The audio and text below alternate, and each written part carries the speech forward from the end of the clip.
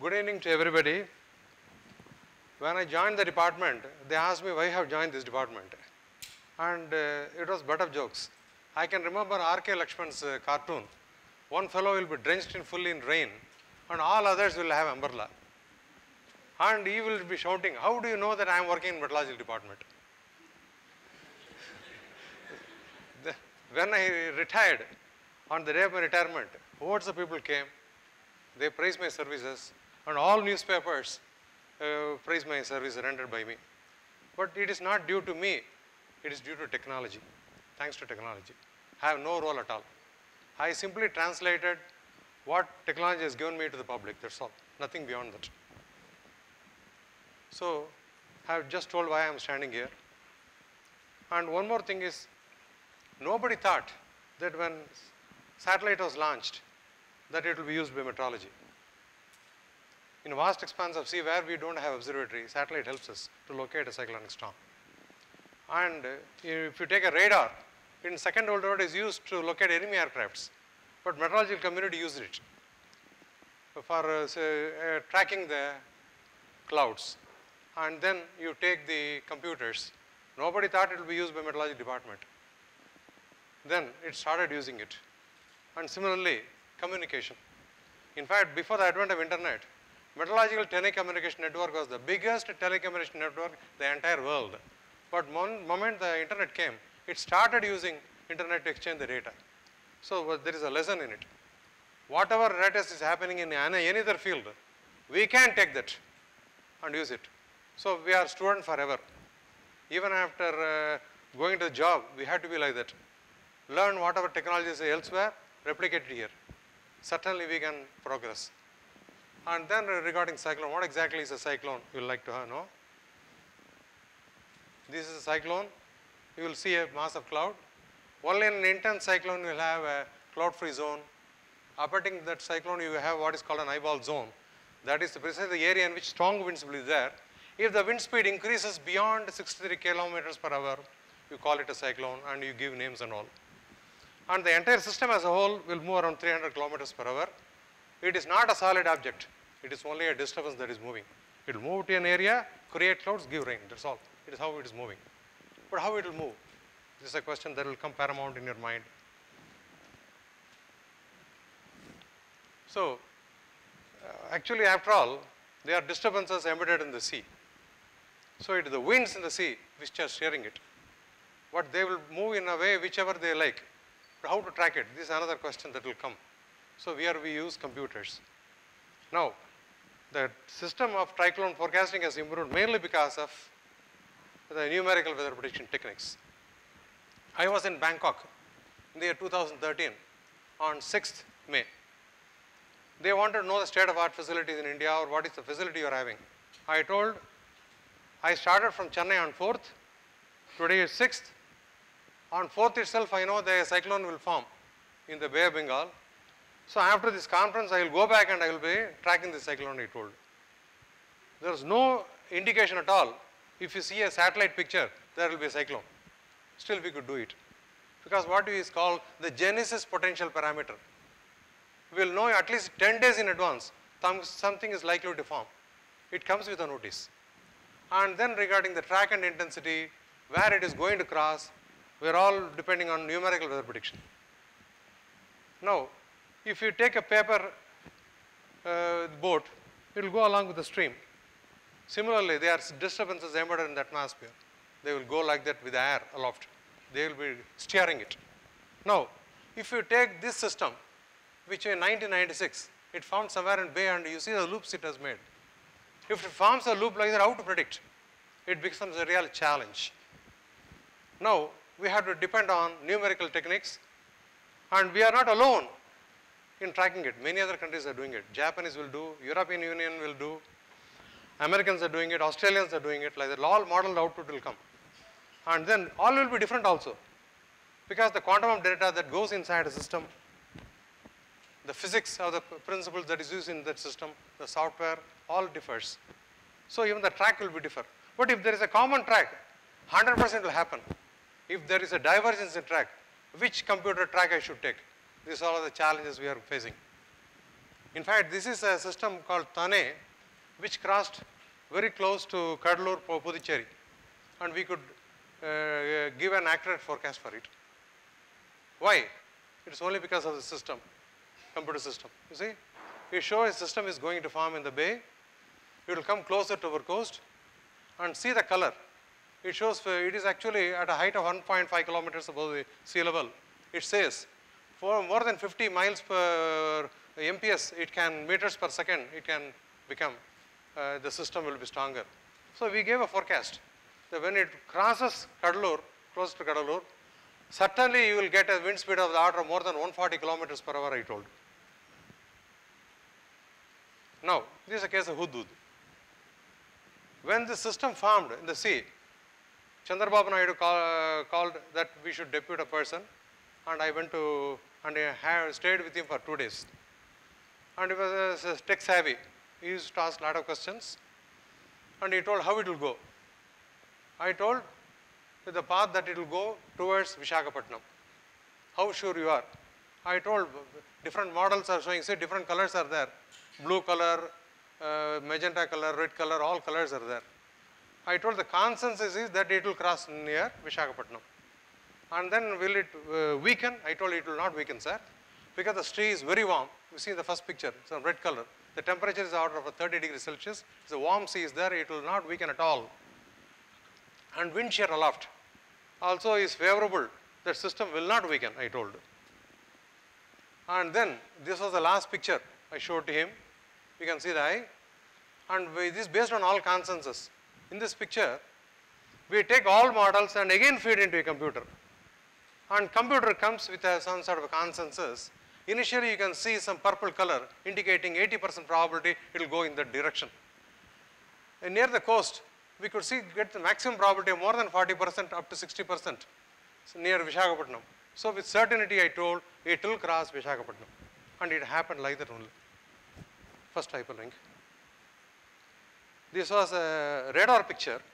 See, radar sees like that, whereas satellite will see like that. So I am showing a radar animation captured in our radar screen.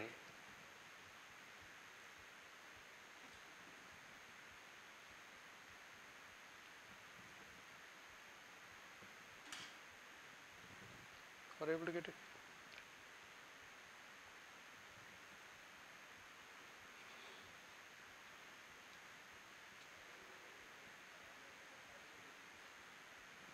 Or you can close it and open the file.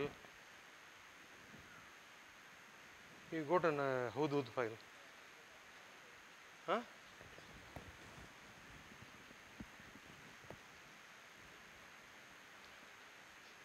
Sorry for the hiccup. I can go without that also, but you will appreciate that thing once you see the animation.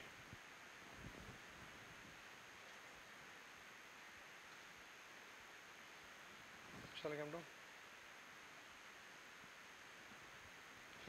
Shall I?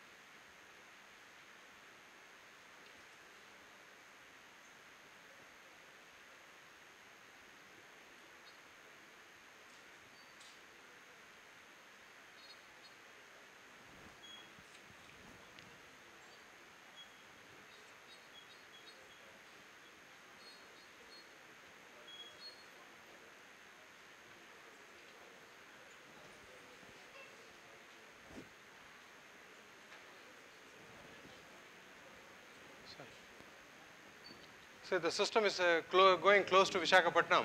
You can see tall towers. That is the center part of the system. The cloud height will go even up to 15, 16, 17 kilometers in height. They are called hot towers. With the rainbow software installed, we cannot have this at any outstation without this software. And howling sound also you can hear when it was going closer to the coast. Next. Next hyperlink. See, every rocket launch I used to go to Sriharikota and I used to brief, and on the day of launch I never used to go. And on a particular day they were going to launch 4 satellites.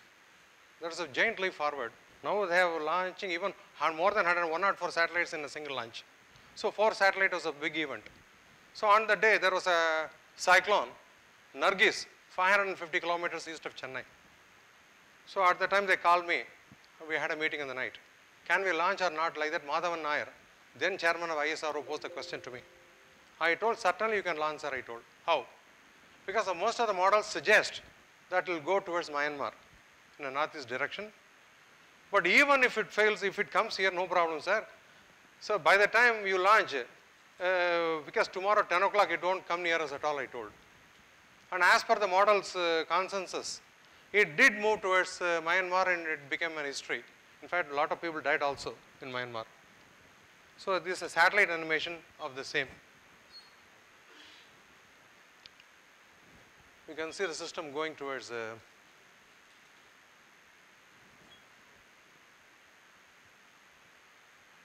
okay, next.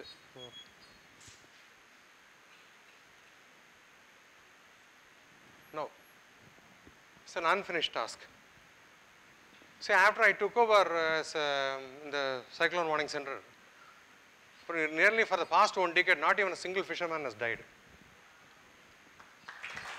So, they take the warning very seriously. If I said not to venture into the sea, they will not venture at all.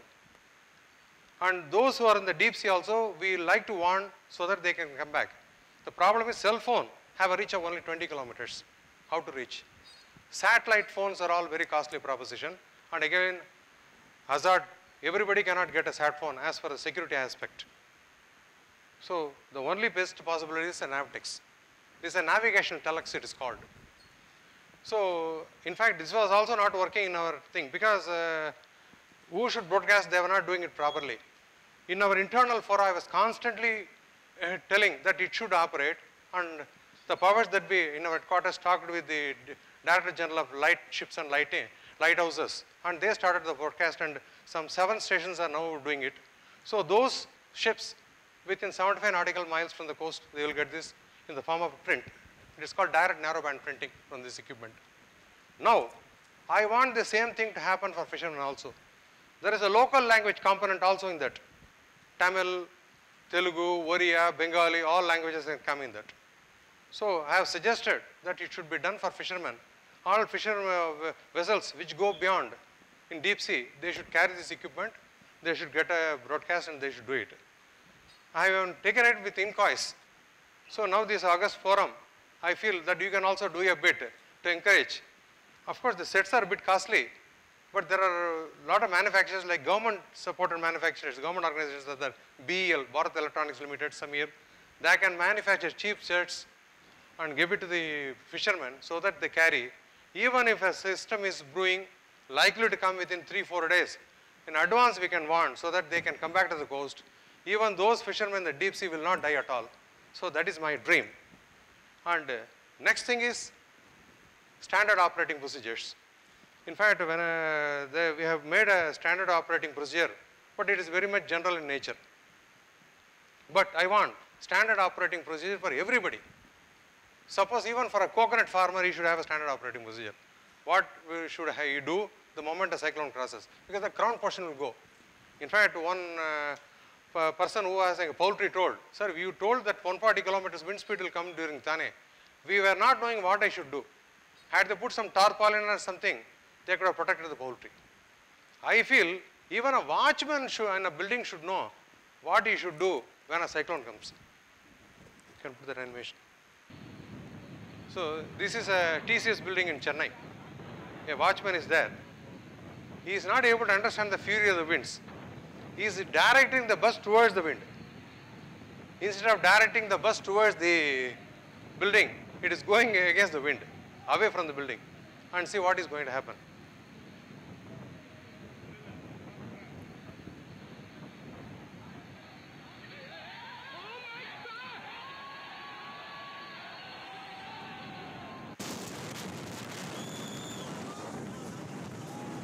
So I feel wiser counsels will prevail, and we should have a standard operating procedure for any disaster. If an earthquake comes, what we should do? If a drought comes, what we should do? If there is a heat wave, what we should do? If a cold wave comes, what we should do? And it should be for every organization, every person.